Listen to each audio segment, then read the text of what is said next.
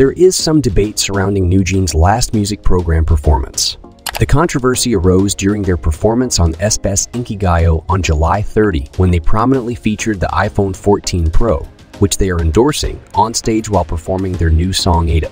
Approximately 20 seconds of indirect advertisement were shown during their 2-minute and 30-second performance, causing viewers to dispute. Members of NewJeans were observed using iPhones to take pictures of each other and the audience near the end of the performance. The program used iPhone camera viewpoints, alternating between shots of members holding iPhones and shots of members with iPhones. This advertising strategy was met with mixed reactions.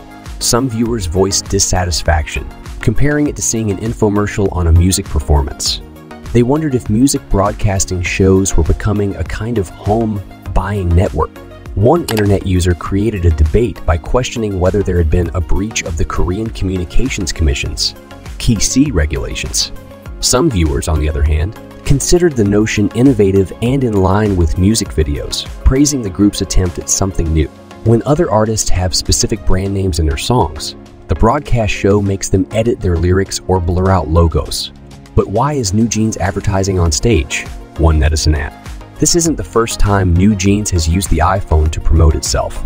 The group heavily featured iPhones and was filmed on an iPhone 14 Pro as part of the concept in their music video for Ite, creating a scenario of a party where the members dance while using their iPhones to capture pictures of a male protagonist. The controversy sparked discussions among fans and industry experts.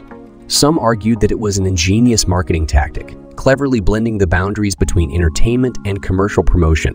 They believed that as long as the endorsement was clearly disclosed and did not overshadow the artistic performance, it could be considered a form of art itself. However, others were concerned that this kind of advertising might set a precedent, leading to more invasive product placements during music shows and other entertainment events. They worried that artists might be pressured to incorporate specific brands into their performances, compromising their artistic integrity. In conclusion, NewJeans' performance on INKIGAYO sparked a heated debate about the intersection of music, entertainment, and commercial endorsements. While some viewers appreciated the innovative approach, others were concerned about potential implications for the future of music broadcasting. As the industry grappled with these questions, it became clear that artists and broadcasters would need to strike a delicate balance between artistic expression and commercial interests to satisfy both audiences and regulators. Let us know what you think in the comments down below. So guys, that's all for today.